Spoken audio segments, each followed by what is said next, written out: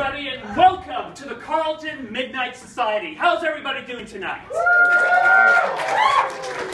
Are you guys ready to experience the holy grail of cinema nocturna? That is the North American theatrical premiere of Bruno Mattei's mashed-up masterpiece, Terminator 2, Shocking Dark. Are you guys ready to handle the thespian stylings of Arnold Schwarzenegger's non-union Italian equivalent? Are you guys ready to meet the Italian newt who sounds like she may or may not be related to Tommy Wiseau? Are you guys dressed up in your finest post-apocalyptic wear to win some fabulous prizes? Yeah. Well, one of you is. Are you guys tired of me asking you questions in a hyped-up fashion in a desperate attempt to try and hype you up even more when statistics prove that the most hyped up an audience can get is when you ask them if they're ready for a screening the very first time? Yeah! All right. Well, my name's Mattei. My name's Mattei Saliba, and I'm one of the managers here at the Carlton Cinema, and I'm also one of the film programmers and curator of the Carlton Midnight Society. And folks, I got to tell you, you've really left me speechless. I had a bit of a speech prepared, but for the life of me, I can't even believe that there's at least 60, maybe 70 people here to see a Bruno Mattei film. You guys know who Bruno Mattei is, right? You guys know that this isn't Terminator 2 Judgment Day by James Cameron, right? Just wanted to make that clear. It was funny, there was this guy who came in earlier and he was like, oh, you know that Terminator 2 Shocking Dark, is that the one with the Schwarzenegger? And we have to explain, well, no, it's not. It's an Italian mashup film. And he's like, well, I can't deal with any of that malarkey. I'm getting the hell out of here. But thankfully, you guys all stuck around, and thank you very, very much. Now, how many people came to the last screening that we did of Turkish Spider-Man versus Captain Turkish America?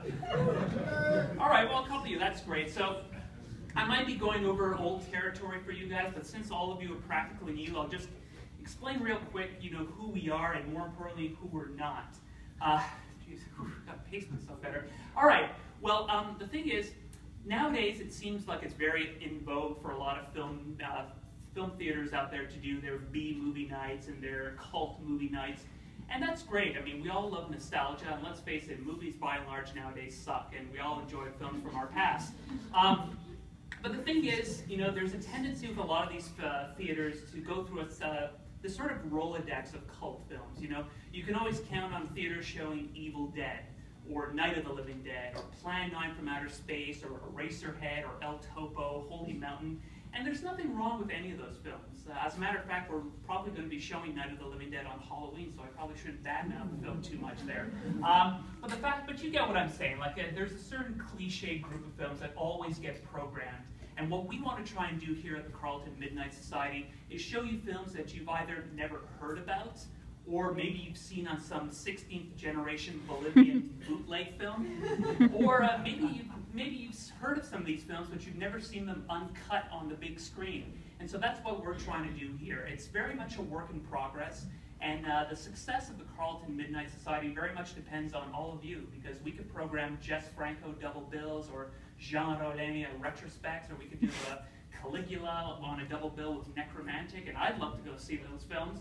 But if we don't put butts in seats, then it really doesn't matter. So when I say this isn't just some sort of marketing ploy. Like, I really do thank you all for coming to this screening. It really does mean a lot to me and to everyone here at the Carlton. All right. I just want to go over a couple quick little things. I want to give you a heads up on what we are doing for the rest of the year. Now, next month on Saturday, September the 19th, we're going to be changing things up a little bit. We're going to be doing our first of 2 double features that we're planning this year. In September, we're going to be doing a Giallo double feature. On one hand, we're going to be presenting Dario Argento's masterpiece from 1975, Deep Red. Now, thank you for one person who knows that. Now, I know what some people might be thinking, you know, wasn't Deep Red recently screened in Toronto? And that is true, but what you probably didn't realize is the version that you might have seen was actually the US cut of the film, which had almost 40 minutes of footage removed from the final cut. What we're going to be presenting is the uncut and uncensored 2-hour Italian version of the film. And that's really the only way to see that film, so we're really happy to be doing that. And then on the other end of that double bill, we're going to be showing a contemporary giallo by the Canadian filmmaking outfit Astron 6. We're going to be showing The Editor. Some of you might have seen their other film that they made called Manborg. So we're really looking forward to that. We're still ironing out a couple of details, but there will likely be a cast and crew Q&A to go along with that. So this will be Saturday, September the 19th. And also do note that the time is going to be a little different. As much as I'd love to program both those films at 11, if we did that, we'd all be out of here by 4 in the morning. So Deep Red will be presented at 7 p.m. and The Editor will be presented at 9:30 p.m. Then in October, on Saturday, October the 24th, we're doing another double feature. And this is something that I'm really, really excited about. And I'm so, so happy that we got a chance to do this. Some of you might not realize, but you know, all our rooms are equipped to project films digitally. But when I started working here, I did a little snooping around, and I couldn't help but notice that in room number 2, we have a 35mm projector. And not only do we have a 35mm projector, but we have a 35mm projector that works beautifully.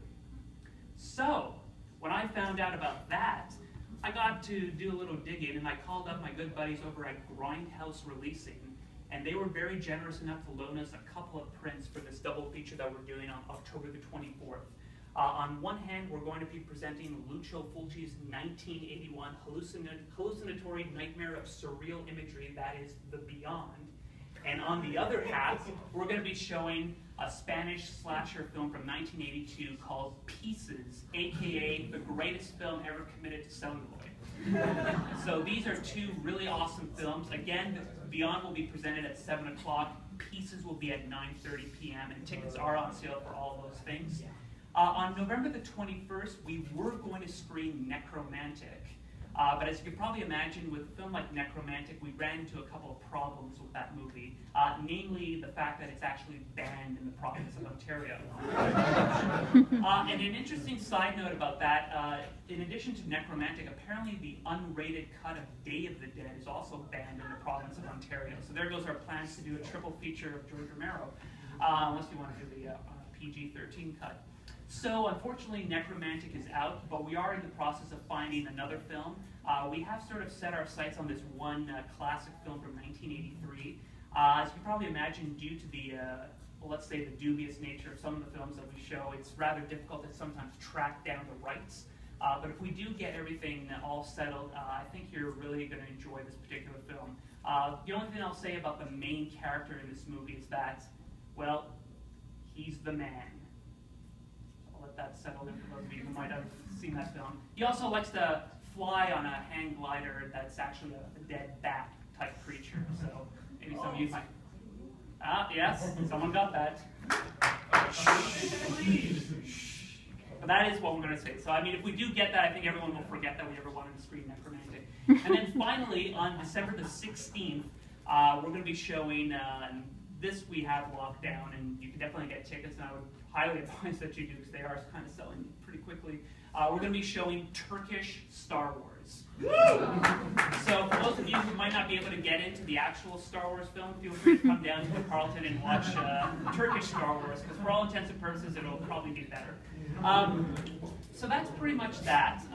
Now, the only other thing I wanted to do, this is something we did at the last screening, and I think it's really important when we do show obscure films like this, is to give you about a bit of a historical background on the film that you're about to watch.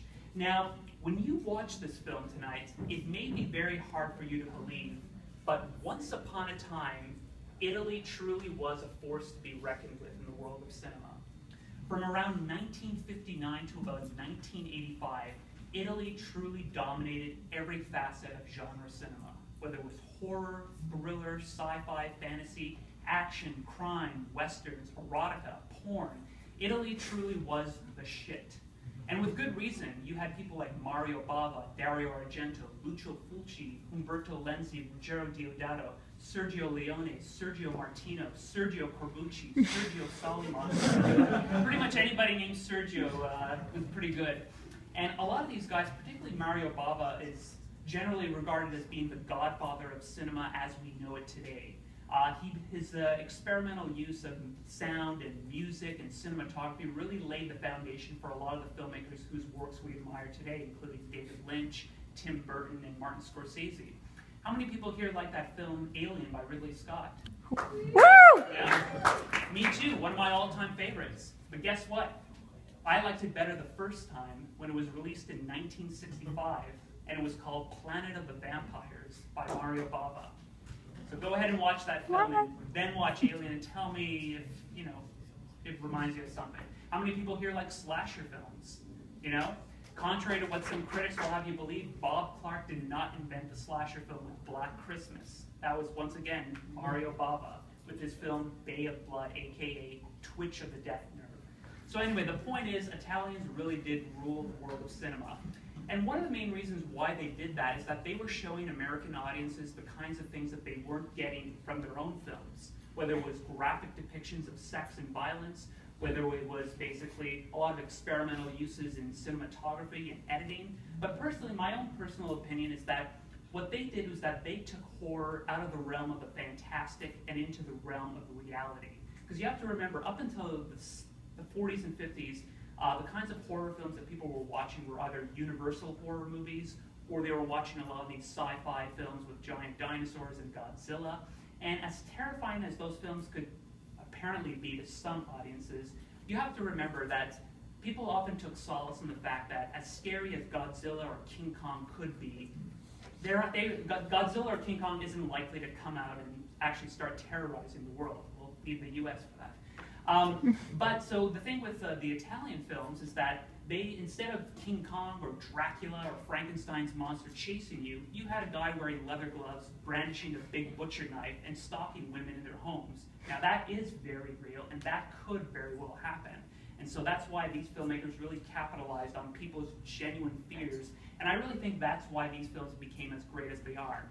Now, at some point towards the end of the 70s and going into the 80s, American filmmakers finally started realizing what makes people tick, and they started doing the same thing themselves. And arguably, they were probably doing it a little better than the Italians because they had the budgets to do so, and they had better actors and access to better resources. So at this point, Italians really just gave up any sort of pretense of creating any genuine works of art, and they basically started copying the Americans flat out. Now, depending on who you ask, this either symbolized the beginning of the end of the Italian film industry or the beginning of an era of a lot of really fun films. And I happen to fall into that latter category. And heading the forefront of this fun period was the dynamic filmmaking duo of Bruno Mattei and Claudio Fragasso. Now, some of you might be familiar with Claudio Fragasso, especially if you've seen a little film called Troll 2. He was the co-writer and director of that film. Now, he collaborated with Bruno Mattei on a lot of the films that they did together. He would often write while Bruno would direct. And actually, Claudio Fragasso did, in fact, write the film that you're about to watch tonight. So they collaborated. Now, Bruno Mattei, what can be said about this guy? He is the epitome of an acquired taste. There's a buddy of mine in Boston who runs a podcast called Cinesludge, and his name is David Zuzello. And this is for you, Davey. And David Zuzello was the one who really hooked me on to Bruno Mattei. And it took me a while to kind of understand where he's coming from and see what his style is. And he does have a style, if these things can be measured as such. But his basic signature is that he is the king of the mashups. And he's done films like Robo War, which is a mashup of RoboCop and Predator. He's done Jaws 5, Cruel Jaws, which is the Italian Jaws. He made a film called Strike Commando, which is the Italian Rambo. There we go. It's the Italian, pretty much every major American action film. And then, of course, he's made films like Rats, Night of Terror, which that film's biggest claim to fame is there's an African-American actress named Greta who dresses in whiteface and sings a song about how she's whiter than you. And that needs to be seen to be believed. And then, of course, his masterpiece is Hell of the Living Dead, which not only incorporates the plot of Dawn of the Dead, but steals the music from that film. And now, sandwiched between all of this is Terminator 2 Shocking Dark. Now, I don't know what else I can really say about this film. It's basically Aliens combined with Terminator. And I'm not kidding. It's one thing to rip off a film. It's another thing to literally take beat for beat and call it your own. And I think you guys are going to have a lot of fun with this film. And the fact that you're all here, and if you guys really do enjoy the film, please let us know, because there's plenty more where this came from. There's a lot of things that we could do with this. So that's pretty much that. Now, we did have a post-apocalyptic costume contest here where we were encouraging people to come